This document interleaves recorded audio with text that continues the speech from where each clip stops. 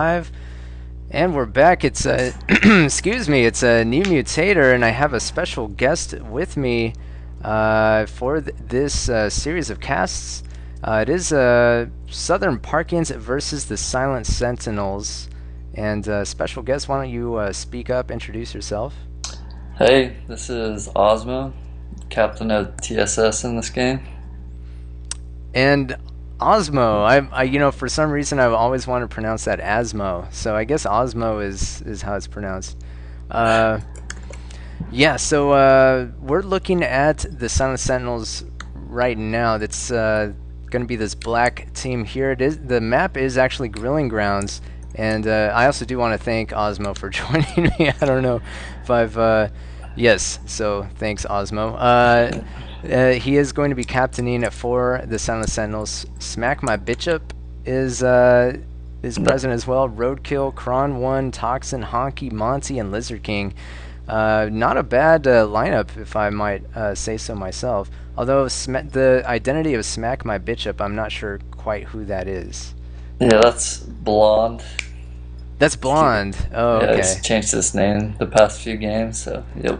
Okay, because I've been wondering that ever since I casted the match against R3 earlier in the DE4. So yes, we are in the DE4, and it is a bottom bracket match. Across from the Sentinels, it is going to be the Southern Parkians, led by Giant Killer General Chohan or Kruniak, who also casted with me previously. Paris, Craig, Genghis Khan, I guess that's Homer. Yep. And Randy Marsh and Eastwind. I believe Randy Marsh is Browning. I'm not sure though. Okay, so Randy, yeah, I think Kruniak, I think that's what he said as well. So I don't know. Let's take a look here. It looks as if we have 8 on 8 coming into this match. Can you give us a little bit of insight on your trade here? Yeah, so we decided to go pretty much the standard, I think what most people go, and we decided to go with Max Artery, and we just sort of wanted to fight them straight up mid and hope we could out-BC them. Alright, yeah, because you got basically like max archers and a ton of warlocks, max tro, and then it looks like you're just going to sit these warriors on your flag and then send out all the berserks as well. Yep, just use a couple for scouts. So I guess that is the standard trade. It looks like they're doing kind of the same thing, right? So why do you think that is the standard trade for this map? There's no like big open gaps that you can run by really, so it's sort of hard to do a rush in my opinion on this map with all the locks, since you're forced to go in a small gap, and yeah, the archers are just really good for preventing the trow to kick melee. Yeah, definitely. And so what were you kind of thinking coming into this game? It looks like you gave Lizard King the tro, and Genghis Khan is kind of opposite him there, and they're going to get into something of a staring contest. So basically, your strategy is just to do the customary mid battle. Yeah, I think our plan was just to see how it went at first, just be Cena, and if we started to have problems, we could always just sort of fall back and play for the tie this game since it's captured the flag. So we were just trying to fill things out, see how we would do against them since they're one of the better teams in the tournament. Right, and it looks like you scouted the sides with the berserks, and you know that was just a precaution, you know, a cautionary measure to ensure that there was no funny stuff going on in this game, I imagine. Yeah, just to make sure they don't do any like berserk flakes, which some people do.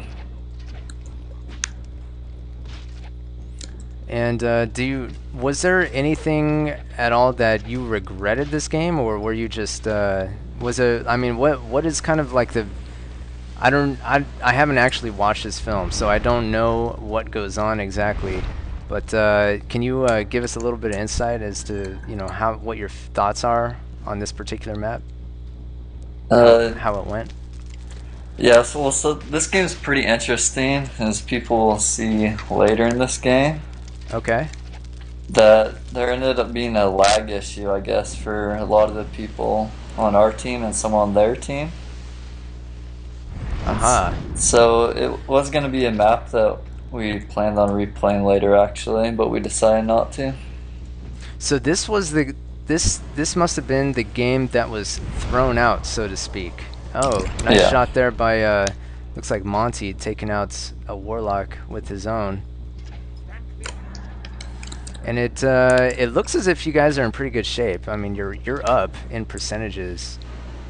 Yeah, we had a good start to this game, so that was good, and it looked like we were gonna have a chance to win early, but then those people had those issues, I guess. That's unfortunate, yeah. But I guess it hasn't happened quite yet. No, you'll definitely see it in chat. Everyone starts yelling lag and stuff like that. So what was your team's? I mean, obviously Southern Parkians are kind of a pretty skilled group of players.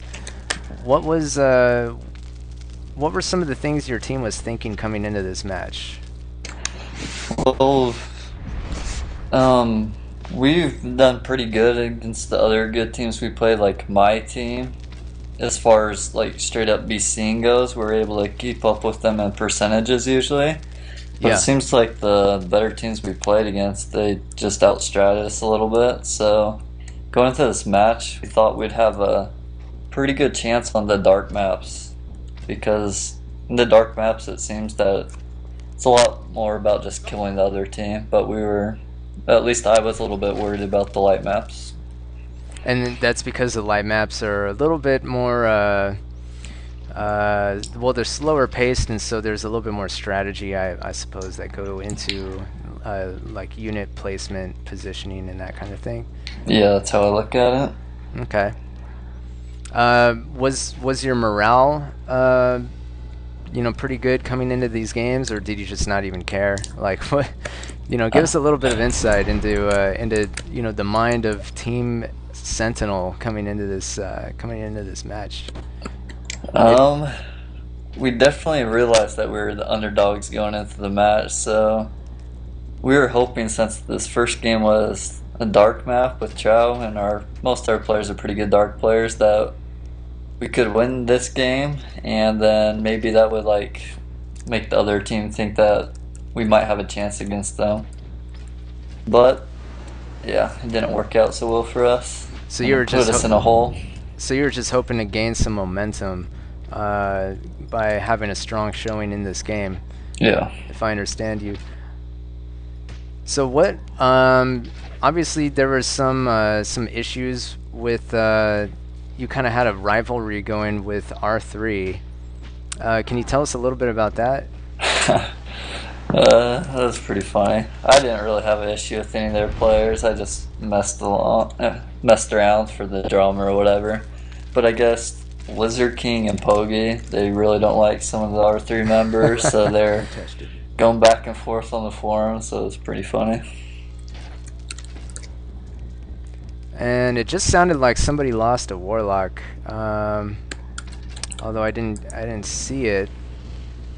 I know that I think it's Kron 1 losing a couple of archers there in the west, but other than that, Sentinels are looking pretty good. They have a slight percentage advantage at this point. Yeah, another Warlock goes down somewhere. Oh, now it's looking about even. Yeah. As Kron 1 is, well, he's kind of dueling with Paris at this point. Paris, and actually looks like Homer is kind of is trying to take some pot shots off as well.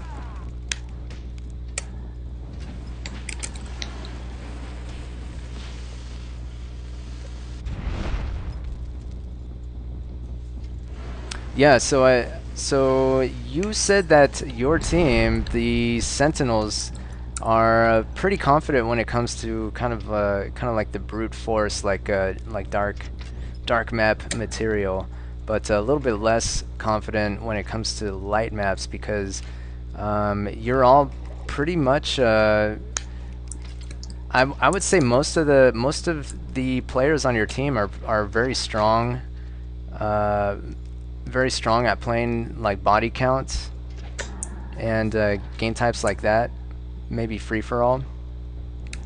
And but I, you know, as far as like team cohesion for like a 2-team tournament, I'm not sure. So you had a similar? Well, I think we had a good team. Like against most teams, I really wouldn't be that worried. It's just that I know that a lot of these guys on the SP team have played in tournaments on the same team before. Like I think most of them are members of the Bulls, and so yeah, I think that gives a little bit of advantage. So did the would it be fair to say that your roster? I mean, have you guys played very much together, or were you just kind of like, you know, I wouldn't, maybe not a rabble team, but were you just picking up guys from, you know, that you've been playing with, but haven't had too much experience playing on a team together? Yeah, I've played with a few of these guys on the same team, like Roadkill and Blonde. I've been on their teams a lot in tournaments, so I've been used to playing with them, but for the most part, what I can think off the top of my head, it was my first time teaming with a lot of them in a tournament setting, so... So how did everyone on your team do? Was there anybody on your team that you were like, okay, I'm definitely not going to invite them to be on my team ever again? Was there anybody like that? Oh man. Yeah, there was after the tournament. I don't know if I should say a name, but most people probably already know. Okay. Well, you don't have to say that if you don't want to. It looks like there was a slight engagement there. Lizard King taking some damage on his Tro. Basically, the west flank pretty much collapsing for the Sentinels. And, you know, a small Berserk Squad Paris getting through and to put some pressure on that flag. And Giant Killer General as well. Yeah, actually I wasn't paying attention right there, but I'm pretty sure that's when people started yelling lag. When they just tore up all that. Personally, I didn't get lag in the game, so it's hard for me to tell, but everyone on my team said they were lagging. Well, I was kind of watching for it, but if it happened, I didn't see it. But that might have been because I was busy talking or something. I don't know.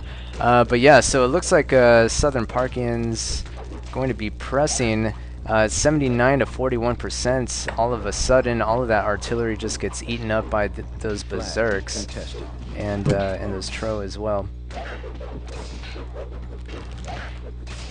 Oh, so here we go. Roadkill saying it's choppy. Lizard King, it looks like he's agreeing. And Homer conceding. He's saying yeah. And yeah, so actually quite a number of players kind of complaining of lag at this point. So I guess that's understandable if you did agree to a replay.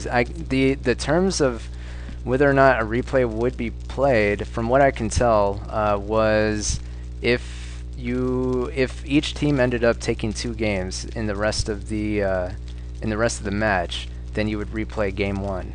Yeah, that's pretty much what we agreed on.